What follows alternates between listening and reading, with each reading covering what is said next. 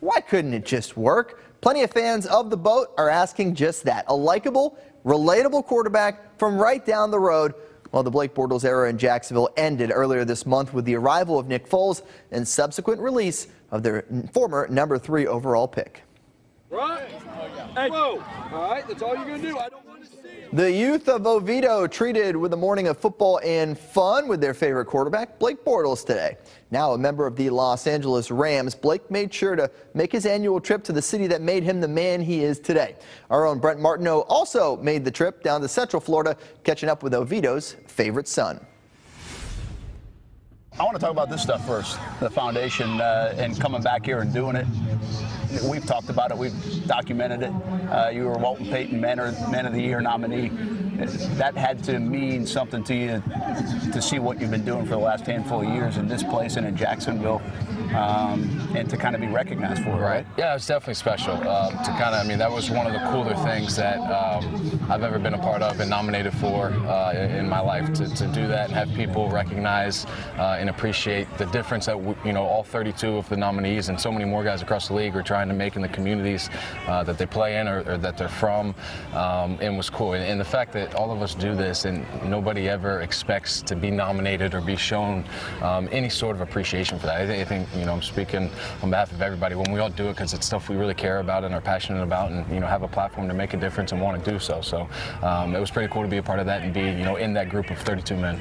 Was it nice to kind of put what you do in perspective and take the football aside of it and all the criticism, but actually be applauded for the bigger picture, the platform that you get to use and help people out? Right. No, totally. And I've never had a problem with, if you're going to criticize me on how I am as a football player, I get that. There's people that their jobs is to talk about how we play as players, and I've never had a problem with that. But I think, like you talked about, it kind of changes the perspective and the lens of it all when you're able to come out here and do this and hold a youth camp on the football field that I grew up playing on. Really kind of puts it all into perspective and kind of, I think, just sets the priorities and what's important in life. Is there a responsibility for you here? Because I was talking to your dad and I said, is there another NFL guy comes from Oviedo High School? I know Haggerty now exists too, and Jeff Driscoll's from over there, but do you feel a sense of responsibility as someone that these kids can look up to, and your name's going to always be associated with this place? I think, I guess I could just hope for, growing up, all I wanted to do was play at the next level. I wanted to be, as a kid coming and watching Friday night games here, I wanted to be the quarterback on a Friday night, and then I started doing that, and I was like, wow, now I really want to play on Saturdays. I want to be a college football player. And then that kind of, transitioned, and wow, I'm going to have a chance to play in the NFL. And, I hope that, whether I've carved the path or whatever you want to say, I can be a guy that kids can look up to and say he went through the same programs that we went through, he lived in the same place, he went to the same school, he sat in the same classrooms, and he made it to the NFL. So hopefully give kids the hope that it's possible and they can do it as well. That being said, I also feel like there's a sense you come home and there's an appreciation for Blake Bortles. I mean, I know sometimes in Jacksonville that's not always the case from a football, or in the world you live in, it's not always the case. But is there almost a sense of comfort here that people they know Blake Bortles and they think Blake Bortles is cool regardless of stats or what anybody else is talking about? Right, yeah, this will always be home. And there's so many people, and that was because you kind of get in the fishbowl, right? Living in Jacksonville, you get in the fishbowl of, everybody thinks I suck, everybody hates me, everybody this, everybody that. And be able to come here and hang out with everybody and see so many people that were, huge parts of my life growing up and mentors to me, and you see that they don't care how you are as a football player. Like you said, they know who I am as a person, and that's the person that they care about.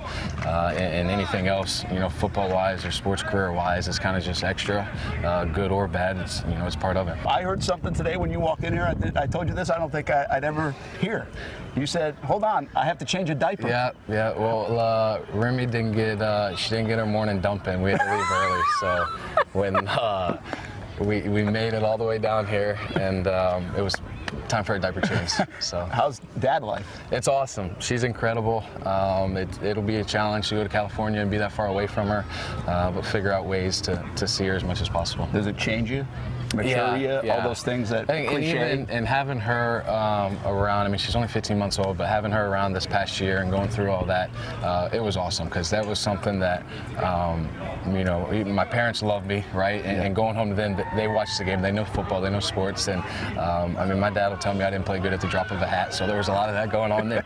To be able to see her and have her have no idea what I was doing, how I'd played, who cared if I played good or bad, it was awesome, and kind of, you know, like so many of these things do, put it all in perspective. Yeah, it's cliche, but I mean, it really, you've heard guys say that before, right? Yeah, I mean, and you never really understand it until you have that. You know, because when I didn't have a daughter and it was just me, it was kind of, it's all you could think about. It was all I ever cared about was football, and how can we win, and how can I play better, and that's still all you think about. But at the same time, it's kind of a breath of fresh air to kind of have somebody that's around and loves you regardless of how you play the game. Lastly, will you stay tied to Jacksonville? I know you're going to keep the house for a bit, but the foundation. You know, once this all clears out, and 10 years from now, will Blake Bortles still be going back to Jacksonville as the guy that built a bit of a foundation? Right. You know, I don't know. We're not going to do the golf tournament there this year. They're still going to do the PAL camp. Unfortunately, I can't be there. I'll be in LA. But I think as far as the football camp, you know, I don't think we have plans to stop that. That's something that's really cool that we've partnered with PAL and been able to do that. And it's been awesome. And I don't know. You know, maybe we move the golf tournament down here to Oviedo and do it down here around the same time as this. So it's all kind of stuff we'll figure out.